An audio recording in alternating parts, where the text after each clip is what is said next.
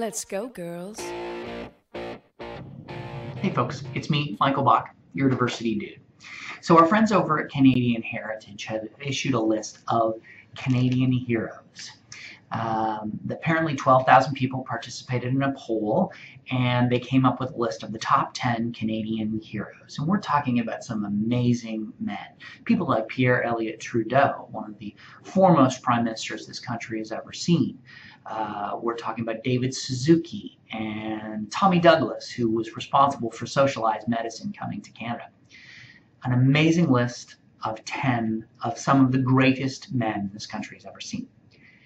Emphasis on the word men.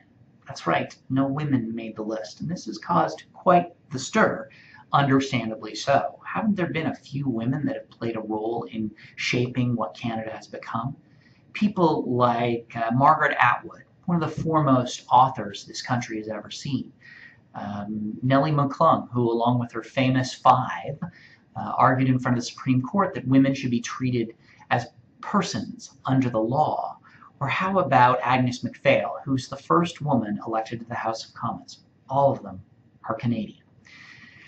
So we here at the Canadian Institute of Diversity and Inclusion decided to come up with our own list, Canada's top 10 heroines. And we want you to vote. All you have to do is go to CanadianHeroines.com, and we have prepared a list of 70 of the most amazing women this country has ever seen. Their cumulative efforts would be called potentially heroic. All you have to do is go to our website, CanadianHeroines.com. You can vote for any one of the women. It's not meant to be an exhaustive list, and if we've missed someone, by all means, please add them.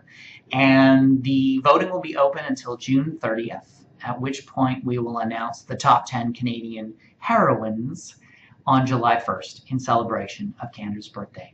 So please visit our website at CanadianHeroines.com and make sure you put the message out on all of your social media, including Facebook and Twitter, so that other people can tell us who their heroines are. Peace out. Let's go, girls. Come on.